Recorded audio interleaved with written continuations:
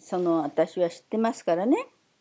外人と外国人とかアメリカ人と付き合って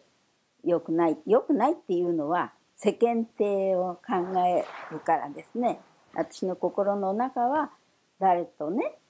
交際したりどこの国の人とかが悪いとは思ってはいませんでした。そのせいかとうとううちの主人と結婚する羽目になりまして、ちょっと親には悪いと思ってるんです。そして私の兄弟たちも親にはねやっぱり親不幸なことをしたって思いますね。